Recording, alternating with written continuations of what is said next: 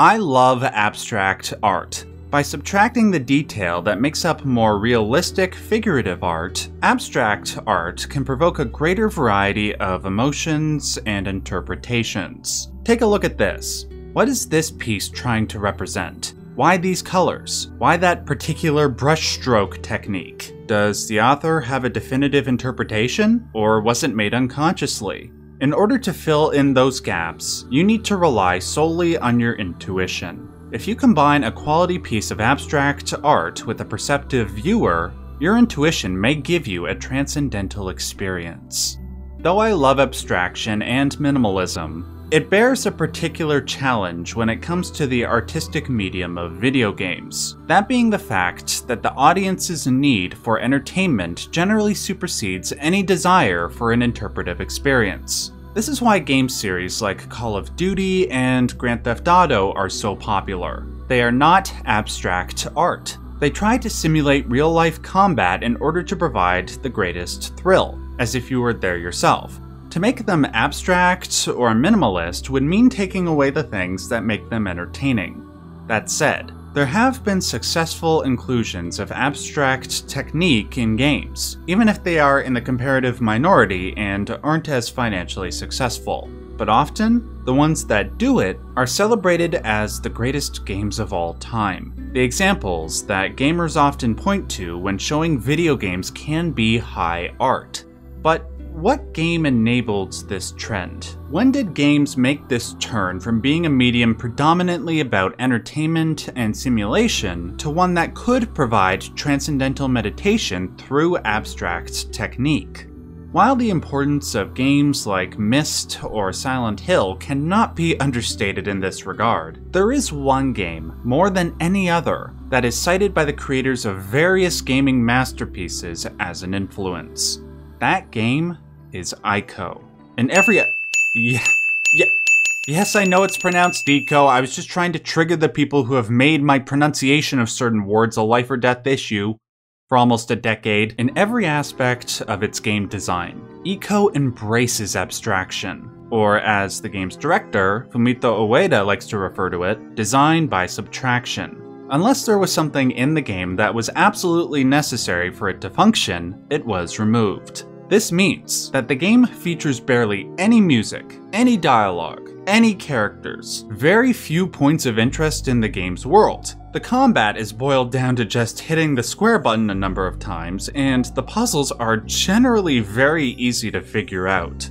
But like with any great abstract artist, they will use ingenious art direction to make do with what little they have. And that's what Ueda did with Ico. Where most games will focus on moment-to-moment gameplay that keeps their audience engaged, Ico surgically removes any trace of that common design philosophy and revels in its absence. It is with the lack of things going on that Ico invites its audience to try and fill in the gaps themselves. With the lack of characters or dialogue, you find yourself developing a deep emotional bond with the one character that accompanies you. With the lack of any points of interest in the game's world, you are driven to treasure the moments when you do see something truly unique. With the lack of music, you often have to decide for yourself how a particular part of a game makes you feel. All of these elements and more combine to create an experience that is both indescribable and irreplicable as a whole. Though, as I said before, there have been a number of other masterpieces whose designers have borrowed from Ico's technique. Today, I want to analyze Ico's unique approach to game design and demonstrate how its DNA can be found in innumerable games that followed after. Best of all, I will do so without spoiling anything about the story, because, well, there's barely anything to spoil outside of the ending. Before I get to that, I will kindly ask that if you enjoy this video, please give it a like and maybe consider subscribing. That helps me out a lot. Now, let's begin with a synopsis for those who know nothing about Ico. The game begins with 3 men traveling through the woods on horseback. They have been tasked with transporting the titular Ico, a boy born with horns, to a massive, mysterious castle. Upon their arrival, they enter a chamber filled with glowing sarcophagi. The three men place Ico into one of these sarcophagi, and as it closes, one of them says, "Do not be angry with us. This is for the good of the village." Luckily for Ico, the foundation under his sarcophagus conveniently breaks. Oh, how convenient! Allowing Ico to tumble out. He intends to escape the castle, obviously, but right when he's about to begin his long journey, he encounters a young girl named Yorda, who is imprisoned in a cage dangling at the top of a long spiral staircase. After Ico frees Yorda, he explains his situation to her, revealing that boys with horns are brought there to be sacrificed. Unfortunately, he is unable to learn anything about Yorda because she speaks a completely different language to him. Nonetheless, he is able to discern that they both share the same desire to escape. Thus, they begin their long journey out of the castle.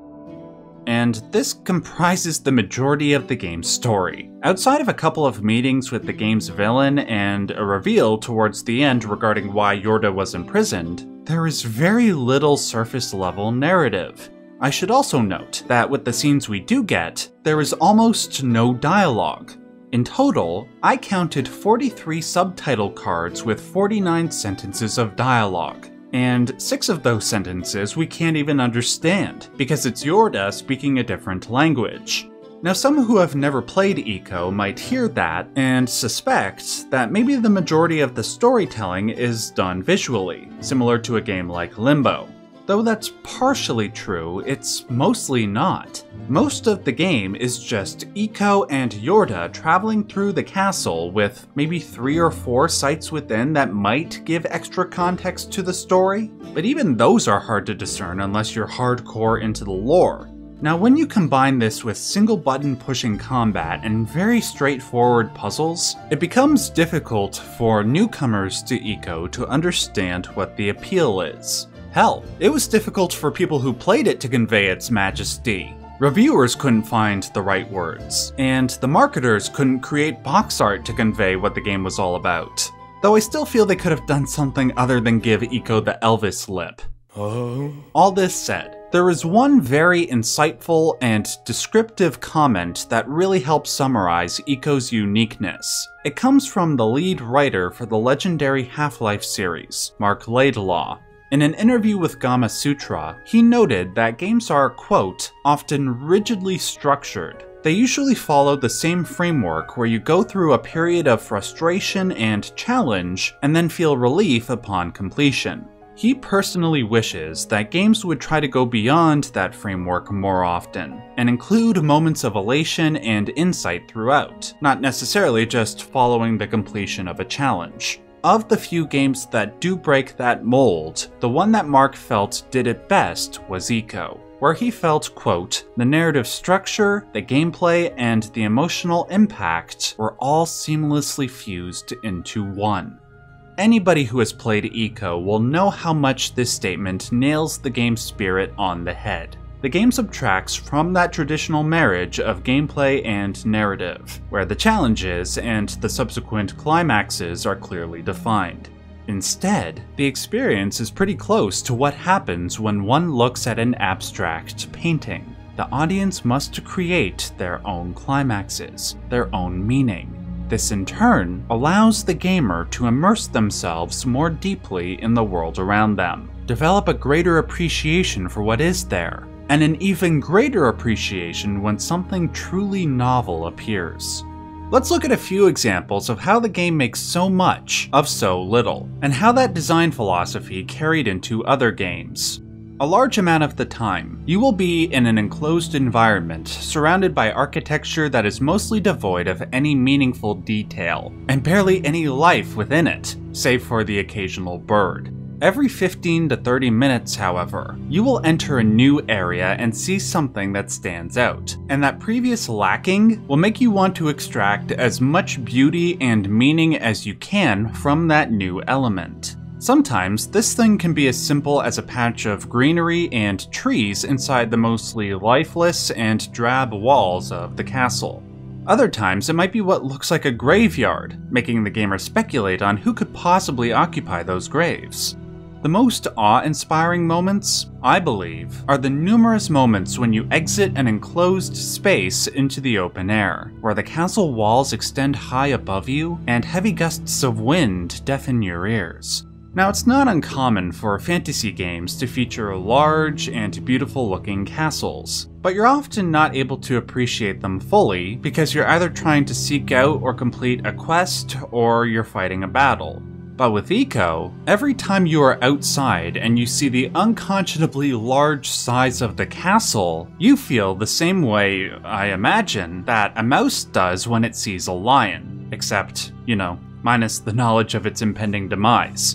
Ico is littered with these types of moments, and like Mark Laidlaw said, they are not presented in a traditional way. There's usually not a musical cue to tell you that you should feel awe, or that the thing you're looking at is of any significance. It is up to you to involve yourself in what's going on and derive that meaning for yourself.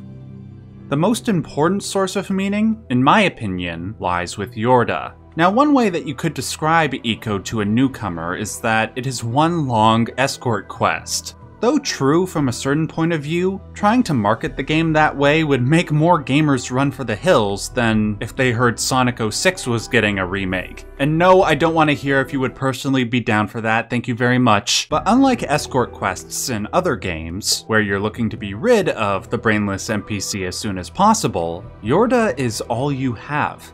Without her, you would be completely alone and isolated.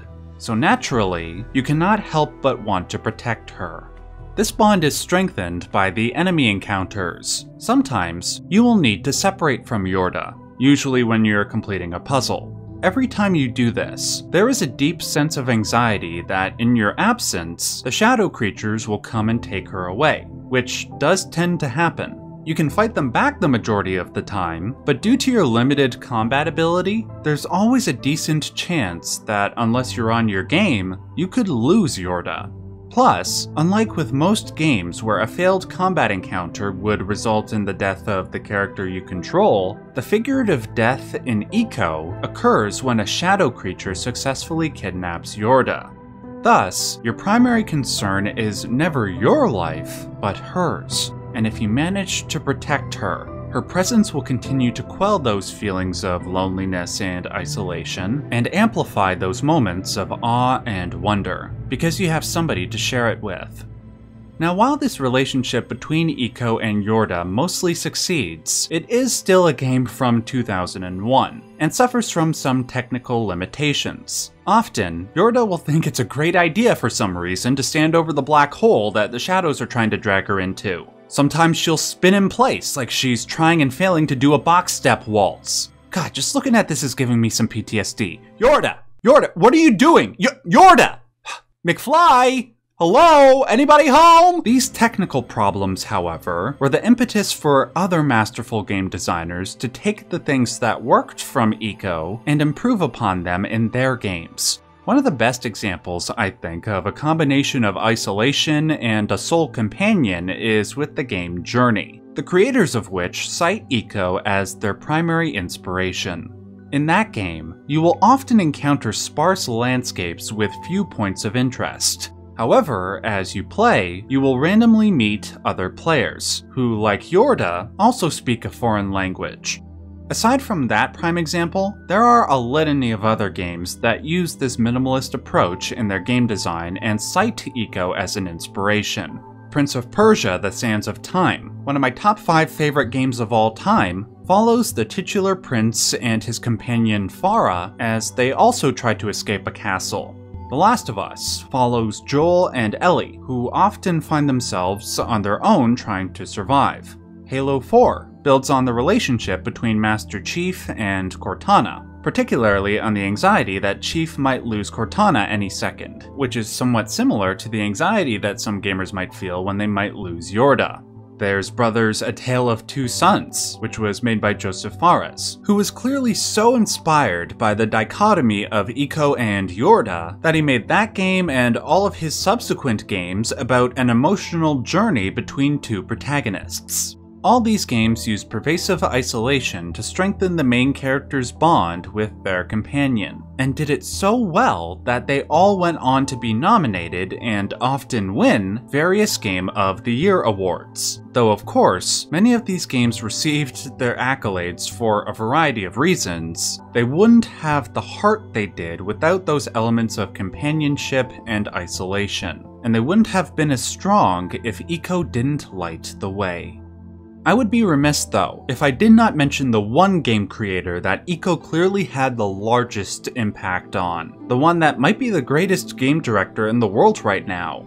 That of course being Hidetaka Miyazaki. Famous for directing Elden Ring, Bloodborne, Sekiro, and of course the Dark Souls series, which in turn gave birth to the entire Souls-like subgenre. According to Miyazaki, he changed his entire career path because of Ico, because it showed him just what video games were capable of artistically if you took a minimalist approach.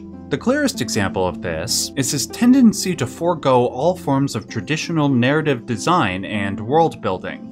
Like with Ico, Miyazaki's games almost always plop you into the middle of a mysterious world with a long forgotten history. You can attempt to unravel that history by looking at a building's architecture, the unique placement of a statue, or interpreting item descriptions, but the likelihood that you will get a full picture of what is going on is very unlikely. But that's the beauty of it. Like I said before about abstract art, the lack of clarity provokes the audience to make their own interpretations, and reveling in those infinite number of interpretations is a large part of what makes Miyazaki's games so magical. But we wouldn't have been able to enjoy the perfection of this type of storytelling, nay the perfection of Miyazaki's games in general, if Ico didn't do the heavy lifting. There are numerous other smaller ways that the game has influenced modern game design. The dreamlike color scheme and lighting of Ico heavily influenced the art design of games like Prince of Persia: The Sands of Time, but also games like The Legend of Zelda: Twilight Princess and even Metal Gear Solid 3. Any game that has companion mechanics, games like BioShock Infinite with Booker and Elizabeth, that game was also inspired by Ico. Even beloved indie titles like Papo and Gio and Fez, the list goes on and on and on. Though one could argue, and even I would argue, that there are games that were overall more important to the evolution of the video game medium, few if any were as unique as Ico, and few if any demonstrated just what the video game medium could do as an interpretive art form. Now, for the love of God, can somebody throw a big wad of cash at Fumito Ueda's door and help him finish his 4th game before I go through Shadow of the Colossus another 100 times? Please? Thank you very much for watching, guys. Remember to hit that like button if you like this video, and make sure to sound off in the comments if you have any thoughts on Ico or my analysis. I especially want to hear from the people who have played Ico, and the unique effect that the game had on them. Finally, if you want to see more about Fumito Ueda's games, like Shadow of the Colossus or The Last Guardian, make sure to click on any of the videos you see on screen now. Until next time, I want to remind you as always and as per usual, stay yellow.